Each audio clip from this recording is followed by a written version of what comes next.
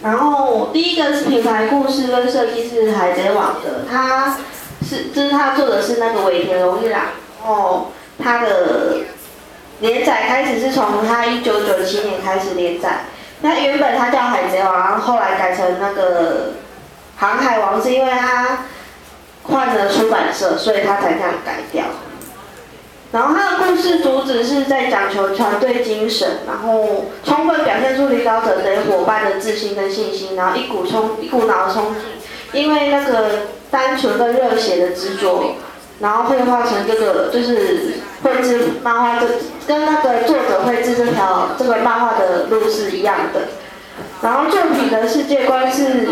深刻带出现实社会的问题，如那个种族、宗教、领土歧视跟阶级产生的冲突与矛盾。然后就是我们上网去找的那个公仔，就是一开始就只有普通的公仔，后来就有 Q 版的，然后甚至像现在有那种比较特殊的，然后现在又有那种笔又出来了这样子。然后我们去上网找的那个影片广告，弄错了。